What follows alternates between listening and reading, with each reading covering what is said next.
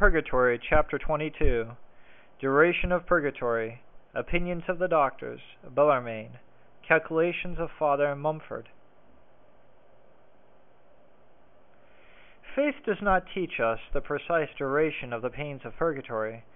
We know in general that they are measured by divine justice, and that for each one they are proportioned to the number and gravity of the faults which he has not yet expiated.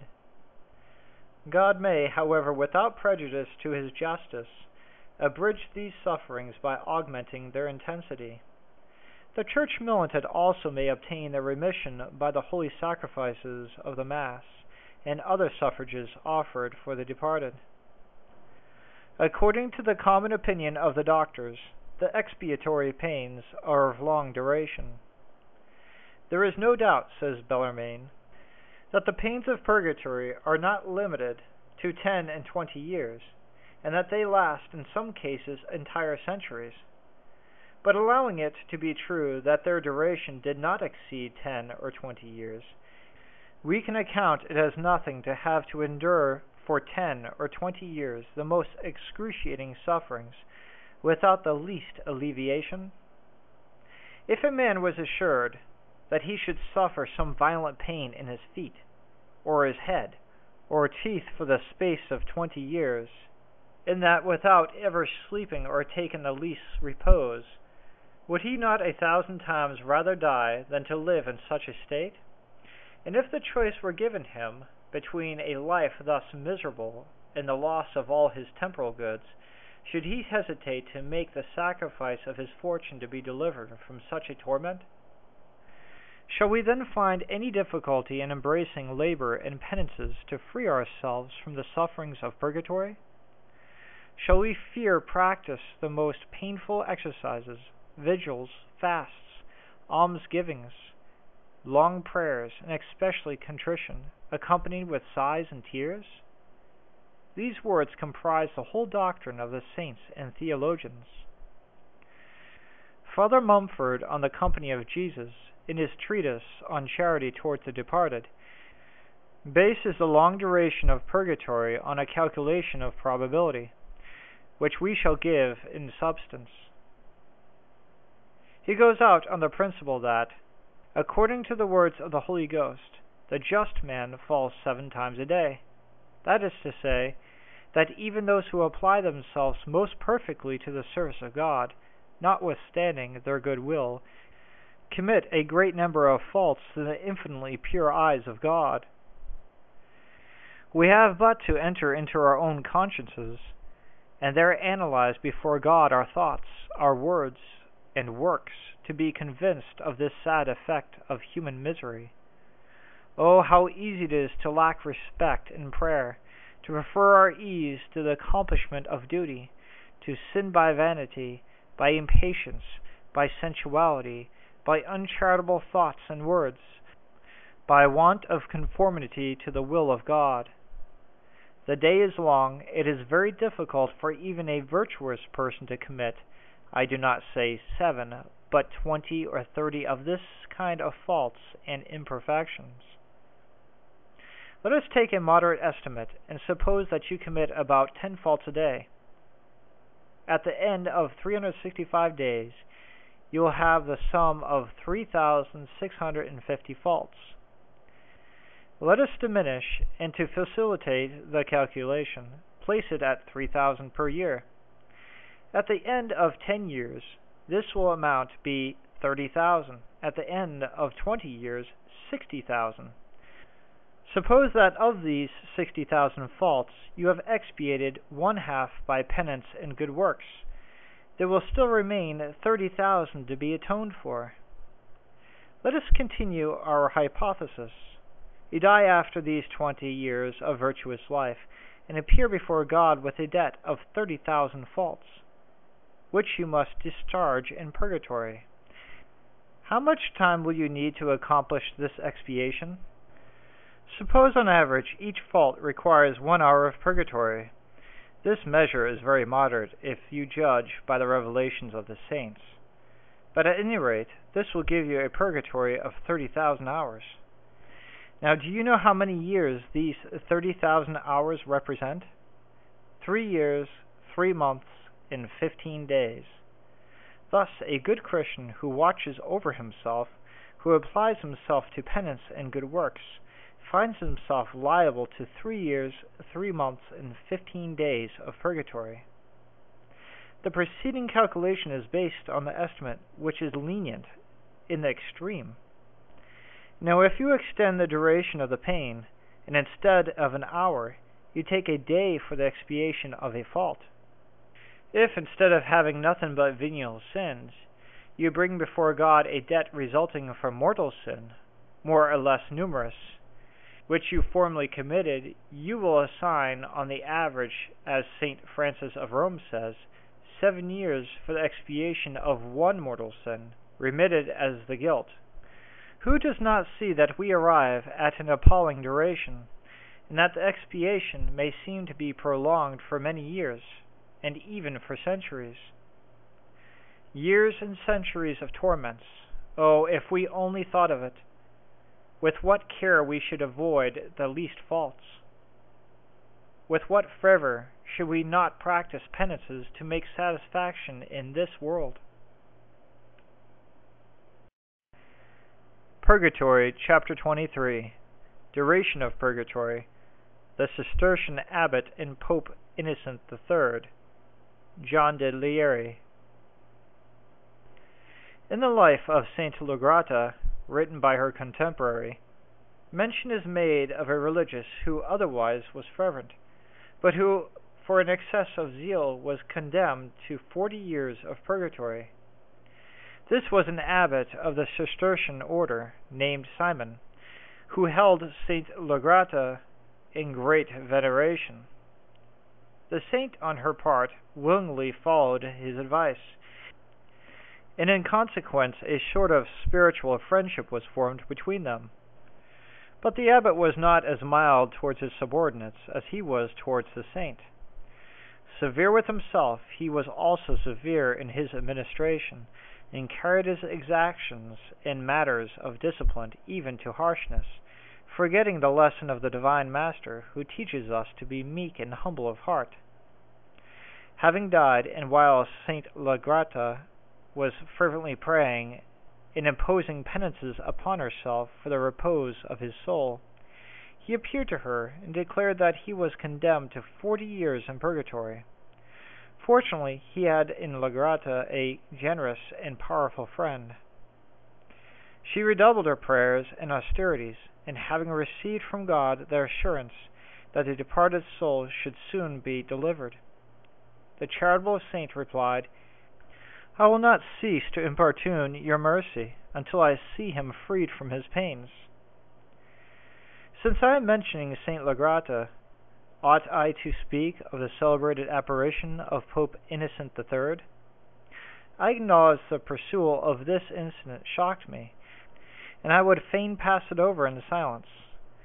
I was reluctant to think that a pope, and such a pope, had been condemned to so long and terrible a purgatory. We know that Innocent III, who presided at the celebrated Council of Lateran in 1215, was one of the greatest pontiffs who ever filled the chair of St. Peter. His piety and zeal led him to accomplish great things from the Church of God and holy discipline. How then admit that such a man was judged with so great severity at the supreme tribunal? How reconcile this revelation of Saint Lagrata with divine mercy? I wish, therefore, to treat it as an illusion, and sought for reasons to support of this idea, but I found, on the contrary, that the reality of this apparition is admitted by the gravest authors, and that it is not rejected by a single one. Moreover, the biographer, Thomas de Contemporaire, is very explicit, and at the same time very reserved. "Remark, dear reader," he writes at the end of his narrative, "that it was from the mouth of the pious Lagrata herself that I heard of the faults revealed by the defunct, in which I omit here through the respect of so great a pope." Aside from this, considering the events in itself, can we find any good reason for calling it into question? Do we not know that God makes no exceptions of persons, that the popes appear before his tribunal like the humblest of the faithful? That all the greatest and the lowliest are equal before him, and that each one receives according to his works? Do we not know that those who govern others have a greater responsibility and will have to render a severe account? A most severe judgment shall be for them that bear rule. Wisdom 6:6. It is the Holy Ghost that declares it. Now Innocent III reigned for 18 years, enduring most turbulent times, and added the Volantis. It is not written that the judgments of God are inscrutable, and often very different from the judgments of men? The reality of this apparition cannot, then, be reasonably called into question. I see no other reason for admitting it, since God does not reveal mysteries of this nature for any other purpose than that they should be made known for the edification of his church. Pope Innocent III died July 16, 1216. The same day he appeared to Saint Lagrada in her monastery at Areras in Brabant. Surprised to see a spectre enveloped in flames, she asked who he was and what he wanted. "I am Pope Innocent," he replied. "Is it possible that you, our common father, should be in such a state?" "It is but too true. I am expiating 3 faults which have caused my eternal perdition. Thanks to the Blessed Virgin Mary, I have obtained pardon for them, but I have to make atonement. Alas, it is terrible, and it will last for centuries if you do not come to my assistance. In the name of Mary, who obtained from me the favor of appealing to you, help me." With these words he disappeared. Lagrada announced the Pope's death to her sisters, and together they betook themselves to prayer and penitential works in behalf of the august and venerated pontiff, whose demise was communicated to them some weeks later from another source. Let us add here a more consoling fact, which we find in the life of the same saint. A celebrated preacher named John de Lieri was a man of great piety and well known to our saint. He had made a contract with her by which they mutually promised that one should die first, with the permission of God, should appear to the other. John was the first to depart this life, having undertaken a journey to Rome for the arrangement of certain affairs in the interest of the religious. He met his death among the Alps. Faithful to his promise, he appeared to Lagrada in the celebrated cloister of Arires. On seeing him, the saint had not the slightest idea that he was dead, and invited him, according to the rule, to enter the parlor, that he might converse with him. "And I am no more of this world," he replied, "and I come here only in fulfillment of my promise." At these words, Lagrada fell on her knees, and remained there for some time quite confounded. Then, raising her eyes to her blessed friend, "Why," she said, "are you clothed in such splendor? What does this triple robe signify, with which I see you adorned?" "The white garment," he replied, "signifies virginal purity, in which I have always persevered. The red tunic implies the labors and sufferings which have prematurely exhausted my strength, and the blue mantle, which covers all, denotes the perfection of the spiritual life." Having said these words, he suddenly left Lagrada, who remained divided between regret for having lost so good a father, and the joy she experienced on account of his happiness. Saint Vincent Ferrer, the celebrated wonder-worker of the order of Saint Dominic, who preached with so much eloquence the great truth of the judgment of God, had a sister who remained unmoved either by word or by example by her saintly brother. She was full of the spirit of the world, intoxicated with its pleasures, and walked with rapid strides towards her eternal ruin. Meanwhile the saint prayed for her conversion, and his prayers were finally answered. The unfortunate sinner fell mortally sick, and at the moment of death entered into herself, and made her confession with sincere repentance. Some days after her death, whilst her brother was celebrating the holy sacrifice, she appeared to him in the midst of flames, and a prey of the most intolerable torments.